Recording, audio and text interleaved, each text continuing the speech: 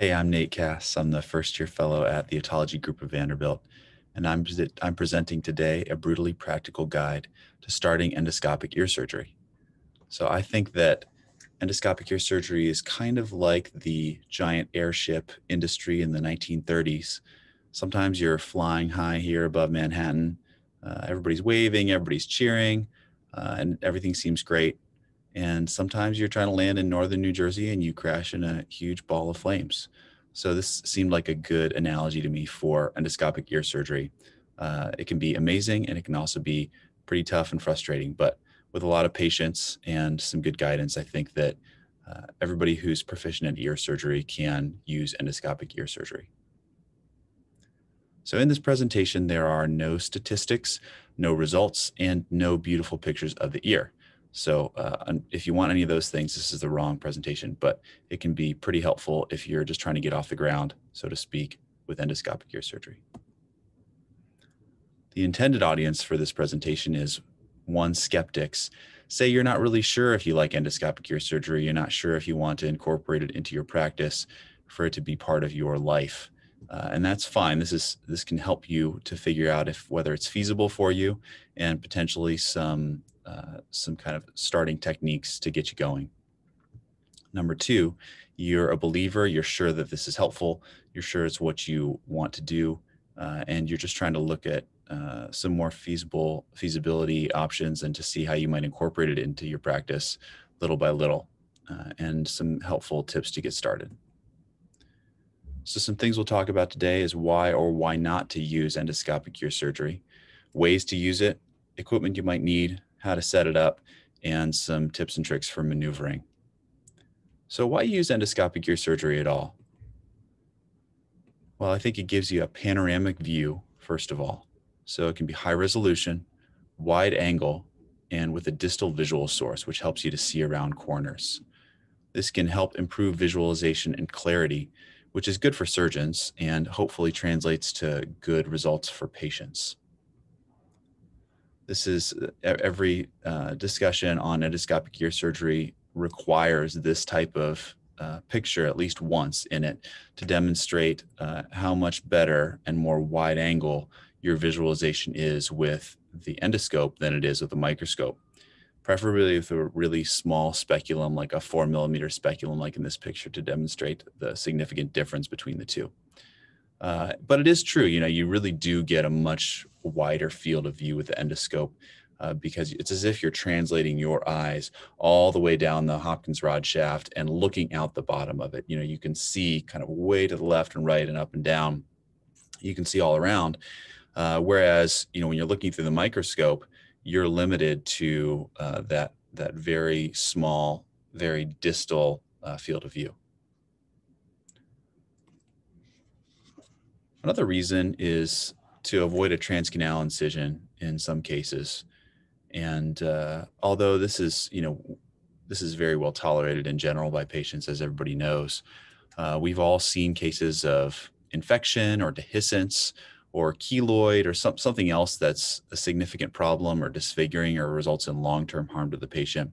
And while uncommon, it's nice to not have to do it in as many cases if you can avoid it.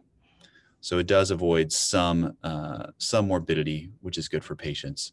And another thing I will note is that although there are some portions of endoscopic ear surgery that are can be more time consuming in certain people's hands, certainly in my hands in some instances so far, I think that without having to close a postauricular incision, this can balance out a little bit of the time that you spend fiddling with grafts or other things that you might do for a longer period of time with using an endoscope than you might do with a microscope.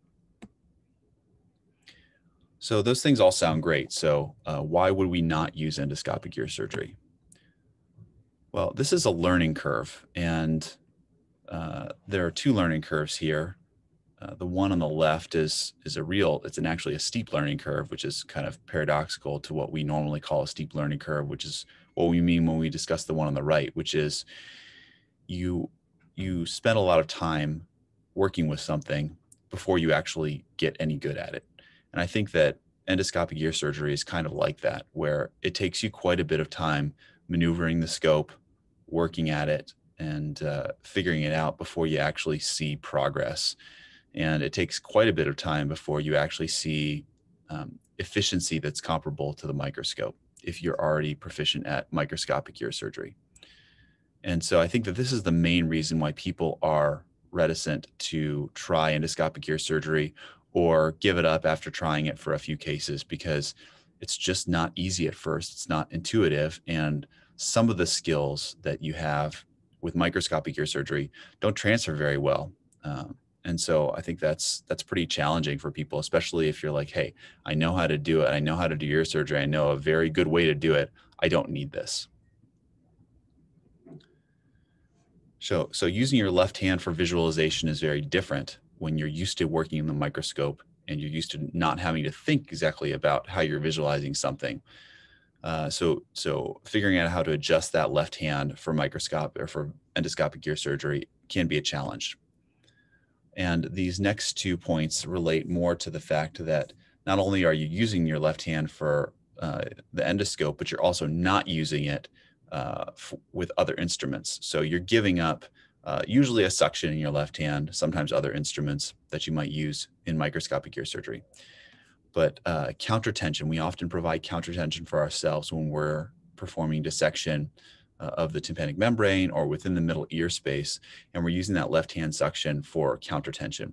This is something that is one of the biggest adjustments that I find in endoscopic ear surgery, is having to find ways to use the underlying anatomy to provide the countertraction as opposed to your left hand.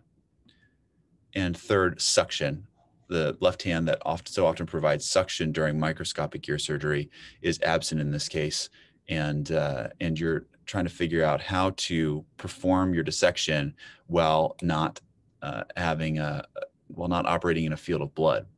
And so this is the other significant problem that people starting out in endoscopic ear surgery experience, is that you can be operating just fine and then something small starts bleeding. But if you don't have a suction, then it quickly fills up your field and provides a lot of challenges for you. So how can you use endoscopic ear surgery in your practice? Well, there's a few different ways, and it mainly depends on your relationship with your microscope. So using an endoscope to assist in certain types of situations can be helpful. This is what we call endoscopic assisted microscopic ear surgery. So if you use the microscope for procedures or maneuvers that you're familiar with, you're comfortable with, and you're efficient at, and then you bring in the endoscope for certain portions of the procedure, such as examining a very anterior perforation, or looking around the corner into sinus tympani to see if there's any cholesteatoma there, that can be useful if that's what you're comfortable with. The other option is total endoscopic ear surgery, where for any given procedure, you're only using the endoscope and not the microscope at all. So this can be divided into a couple categories based on what you use that for. So you can use that for selective cases. Say you want to use it for an anterior perforation where you can't really see around the TMJ transcanal, but you would rather try to go transcanal than to go postauricular. Or even then you think you're going to need some sort of drilling or something and you want to try to avoid that. Or say you want to use it for cholesteatomas that don't extend fully into the mastoid cavity. And I would say a lot of people that are into total endoscopic ear surgery use it in that way. Then there are people who have completely said goodbye to their microscope, and they are using endoscopes for stapes procedures. They're using it for essentially anything that they would previously have used a microscope for, more or less. And there are certain people for whom this is more of a way of life and a total paradigm shift in the tools that they want to treat their ear surgery patients with. The final note on how you actually use endoscopic ear surgery in your practice is the fact that if you don't use it consistently, you will never become proficient. So to a certain extent, even if we feel like, I only really need to use it in anterior perforations or to avoid a postauricular incision in some type of cholesteatoma cases, to a certain extent, if you don't use it for in a certain threshold of cases, you're not going to get very good at it. So it might be helpful when you're starting out to even use it for posterior perforations. Say it takes you a little bit longer to do it with an endoscope at first than it does with a microscope. It still might be worth it for the skills that you gain in terms of experience and comfort with the endoscope that you can then apply to those other cases where you feel like it's really adding significant benefit, either in decreased morbidity for the patient, better visualization, uh, better outcomes. And so I think that practice is incredibly important in this field. What kind of equipment will you need to start out with endoscopic ear surgery? Well, you'll certainly need a camera and a light cord. As far as I can tell, this is a few $1,000s used, but most people have this already in their armamentarium at their surgery center or hospital system. Same kind of things that you'll use for your sinus surgery, and the hospital might also have it for laparoscopes and such. Endoscopes are another thing that you'll obviously need. They come in diameters of 2.7, 3, or 4 millimeters for typical ear endoscopes. The length can be 6 up to 18. Here at Vanderbilt, we have 3 millimeter wide, 14 centimeter long endoscopes. I will note, though, that if you're just starting out and you're trying to figure if you want to use the capital expense to buy a set of endoscopes or a few sets, you can use FES scopes or wrist arthroscopes as a proxy, because they will have similar, if not identical, diameter and lengths to some of the ear endoscopes. So you can figure out if you really think that it's a technique that you might want to incorporate in your practice. In general, the premise of what types of scopes you should get are that they should be long enough so that your hands don't run into one another when you're trying to dissect using the scope in your left hand and an instrument in your right hand. But they should be short enough to stabilize your hand for micro movement. So you don't want a 25 centimeter long scope where you have the scope out here and you're trying to stabilize it, but it's shaking. In terms of ear instruments, you're going to need kind of a regular set of ear instruments. A lot of the instruments that we already use in ear surgery are designed to get into different nooks and crannies of the middle ear space already. You will want a suction dissector of some sort, suction round knife, suction 45-degree elevator, and that's because you're going to want some way to evacuate blood from the suction field, from the operative field. We found the suction round knife to be incredibly helpful for raising the tympanomeatal flap. And then some of the work sometimes takes place in a little bit of blood by feel if you're trying to raise the annulus or elevate the inferior annulus with a gimmick or something. And then finally, you'll need some form of angled instruments. As I noted, some of the instruments we already use are angled, but you might need more angled instruments to reach the places that you can now directly visualize since you have the endoscope to use. Drills, what kind of drills will we need to work in the ear canal? I'm not going to talk about that. I don't use drills yet. I think that's more of an advanced move, so I'll let any other presenters in this conference decide if they want to tackle that issue. Room setup is pretty important here. Obviously, for a total endoscopic ear surgery case such as this one, we'll set the tower up off the head of the bed, and then the screen comes nearly directly across from the surgeon with the scrub inferior to the screen. But for endoscopic assisted microscopic ear surgery, this is a similar setup to what I used when I was learning this at our county hospital in residency, where the microscope comes off of the head of the bed. It's sitting at the head of the table, and then the endoscope screen was actually lowered on a boom instead of having a tower, so it made it less bulky in the room. So that was a significant help to us when we were trying to set up that room. But if you have that directly across from the patient's head, as if you're doing a sinus surgery, you can go from operating under the microscope to moving the microscope out of the way and picking up the endoscope and looking straight ahead, and you have the boom there right in front of you, and the scrub is just inferior to it. So this makes the transition time between microscope and endoscope less than 10 seconds, and it's really efficient. If you can set up the room this way, at least for starting out with endoscopic assisted, I would recommend doing this.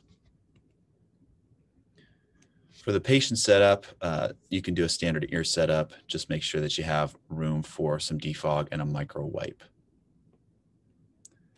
Typically, we'll just prep, drape, irrigate the ear canal out, take out any cerumen that's necessary. And then the thing that's different about this than microscopic ear surgery is trimming the ear hairs. And this is because they'll get some blood on them and then they'll slime your endoscope when you go in and out. So a few pearls and controversies in patient setup. First of all, how do you keep the tip of the scope clear? Remember that any cool object in a warm, humid environment will cause water vapor condensation along that object. And while this obviously doesn't matter at all along the sides of the Hopkins rod, if this happens at the tip of the scope, then it's going to fog up. So there's a few ways to try to identify or to try to fix this issue. One is by making that object warm instead of cool. So you can try scope warmers of various shapes and sizes, or you can try to clear the tip of the scope by making water vapor condensation on the tip unfavorable. And you can use this by using a defog or anti-fog solution. There are some products that are designed to warm the scope and to defog it. That's seen in the top right. We use this in my residency. Here we just use defog. They both work fine. But wait, you say, isn't defog ototoxic? Well, it's a good question. And the answer to that question is that yes, if you flood the ears of guinea pigs. This was a poster actually at Academy a few years ago. I never saw a full paper of it myself, but and I don't believe they ever wrote a full paper, but they saw that there were ABR changes after flooding the ears of guinea pigs with defog. So just don't do that. Don't flood the ears of any guinea pigs you see. And but I think that there's been enough people doing this in humans for a long enough time while using a small amount of defog and have not found any sensory neural losses that were not expected. And so I think that most people feel fairly safe in using some defog on the tip of their endoscope for endoscopic ear surgery. But in general, most people will try to use defog and then wipe on a micro wipe that's saline soaked, so that if there is some defog in on the tip of the scope, and if any does get in the middle ear, it's at least somewhat diluted, but can still provide a good effect of allowing you to see clearly. Secondly is we obviously want to keep our field well lit to have a significant light source at the end of the scope, so that you can take advantage of the fact that you're actually inserting the light source down the ear canal instead of relying on the microscope to provide the light source from a more proximal location. But wait, isn't a highlight setting dangerous? This is this slide and the next slide are from a nice paper put out by Elliot Kozin in 2014. It shows that the temperature decreases significantly when you change the light source from 100% to 50% for both xenon and LED light sources. And we know that there are some physiologic changes with temperature changes, but we don't really know what a bad, quote, bad middle ear around window temperature is. So I don't know if it's at 45 degrees that it really turns bad, or if it's at 55 degrees. So that's really unknown, but in general, most people will keep it to less than 50% just to feel like it's safer. But there's no great data on what's actually bad for the ear. Heat builds and dissipates quickly. So when you turn the endoscope light on, or when you insert it into the middle ear space, the middle ear space heats up very quickly. This was seen in a cadaver study that they did. But similarly, when you turn the light off, the heat dissipates quickly as well. So when you decrease the temp, in order to decrease the temp, you can take the scope out, which makes sense. You can actually suction. So they showed that when you turn suction on in these warmed cadavers, with the endoscope light in there, you significantly decrease the temperature, which then quickly bounced back up when the suction went off. But again, you have to suction with your right hand, because you can't suction with your left hand because it's holding the scope. So we don't often, we try to have a suction hand in there as little as possible because you want to be doing as much active dissection as possible to make yourself more efficient. Irrigation wasn't particularly studied here, but I think it probably performs the same function by absorbing heat from that middle ear space. You can increase the distance of your scope from the round window if you want to decrease the temperature of the round window. And you can use a smaller scope to emit less light. So finally, I wanted to talk a little bit about practical maneuvering of the scope. Your deltoid, your pec major, your biceps, and your triceps are large muscles that help move your whole arm. And I think it's key to try not to use these to perform micro manipulations of the scope. I think you want to use these as stabilizers. You need to stabilize the scope in a position so that you can then use your wrist, hand, and finger muscles for the fine movements that are needed to provide adequate visualization for your dissections. So what I try to do is I put my elbow on an armrest and then I try to stabilize my hand on the actual patient. So I put my little finger on the patient as I'm holding the scope, but I choke up significantly on the scope so that the camera is resting